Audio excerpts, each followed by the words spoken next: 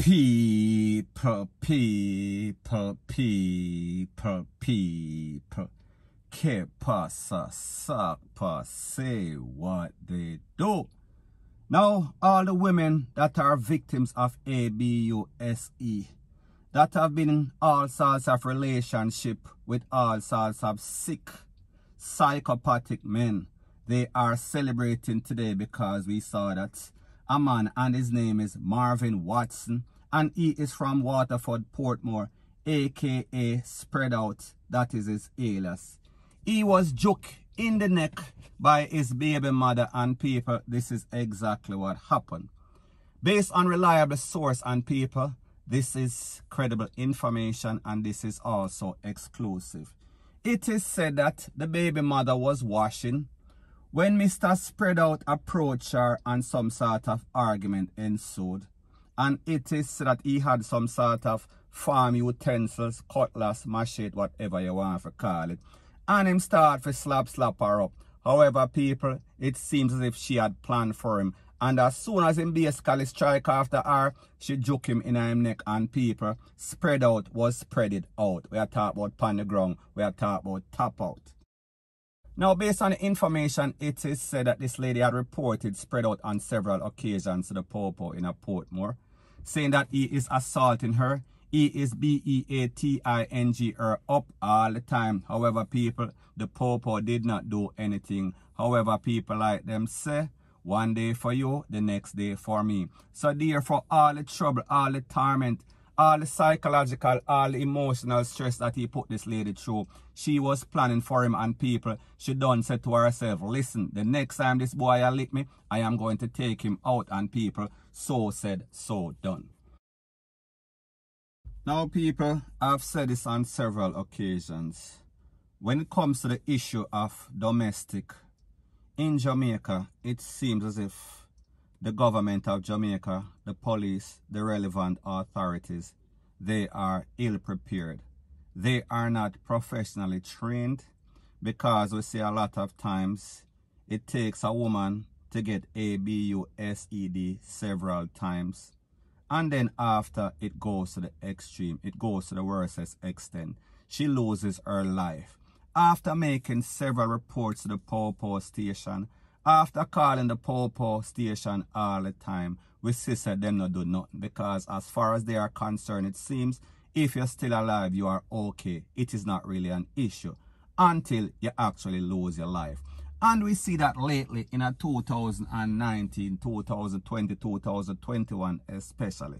We see that it has escalated. So therefore, this tells you that this is some sort of priority. This tells you that this is an emergency situation. This tells you that this is an issue that Jamaica needs to deal with. However, people, it seems as if everything is falling on deaf ears. And until a lady or some women lose their life, nothing is going to be done. And people, in this case, we see this lady take up her case in her own hands, and she got the justice that she thought that she deserved. And people, like me say, the court, the justice system will have to sort this out, but more than likely, when this goes to court, she is going to beat it, hands down, point blank, and period.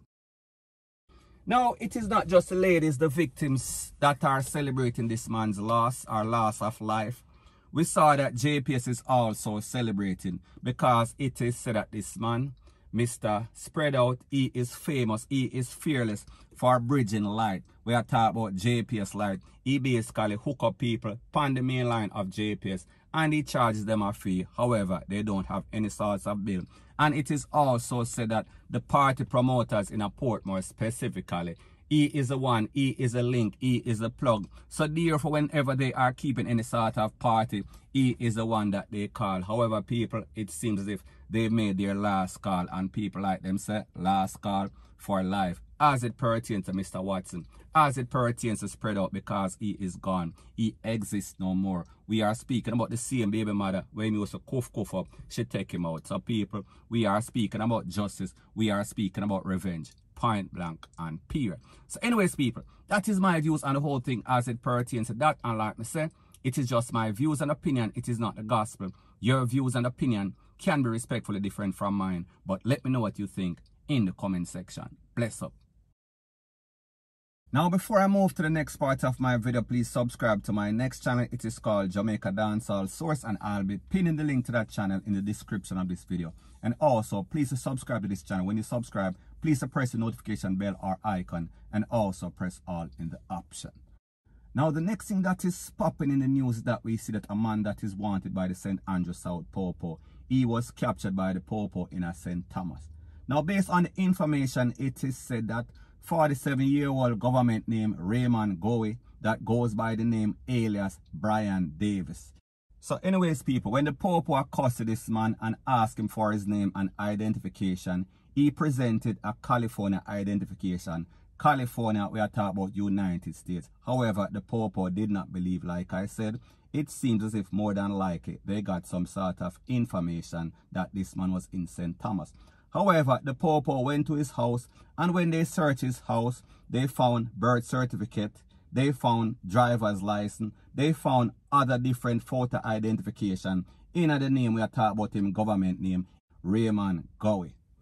Now, people, when you think about something like this, the fact that this man is 47-year-old, and the fact that he also has a California identification, people, that means that this man more than likely is a deportee. And like I said, he is 47-year-old presently, so therefore more than likely it seems as if he has been a crime producer for a very long time. Him do all sorts of crime in Jamaica, then he went to the United States and him do the same thing and him get back deported, or he was living over there in some sort of hiding. Because people, at 47, we would think that the average criminal would be in retirement. So anyways, people, the moral of the story is this. We see that this man has been a crime producer for a very long time in Jamaica, so therefore in bad yard. And more than likely, if you check his record in California, you would see that he is wanted. He has some sort of warrant in California, because people, when people bother Jamaica and them runway, when they go to foreign, they do the same thing and basically amp it up. So more than likely, and people, like I said, I don't have any evidence to substantiate this claim. I am just assuming, I am just speculating. So the point that I am trying to make is that I am sure if the Popo run him identification in California and link with the law enforcement authority in America, they would find that this man is also wanted. So I say this to say that it is good news that we get off a crime producer off of the road, and we see that he has been wanted in a St. Andrew South. And people, you know, so when you talk about St. Andrew South, we are talking about the worstest of the worst. And the fact that this man is wanted for all sorts of shooting, all sorts of slap away. People, it is happy riddance, and hopefully he will get the time that he truly deserves, and hopefully justice will basically take its course, point blank and period. So anyways, people, that is my views on the whole thing as it pertains to that. And like me said, it is just my views and opinion. It is not the gospel. Your views and opinion can be respectfully different from mine, but let me know what you think in the comment section. Bless up.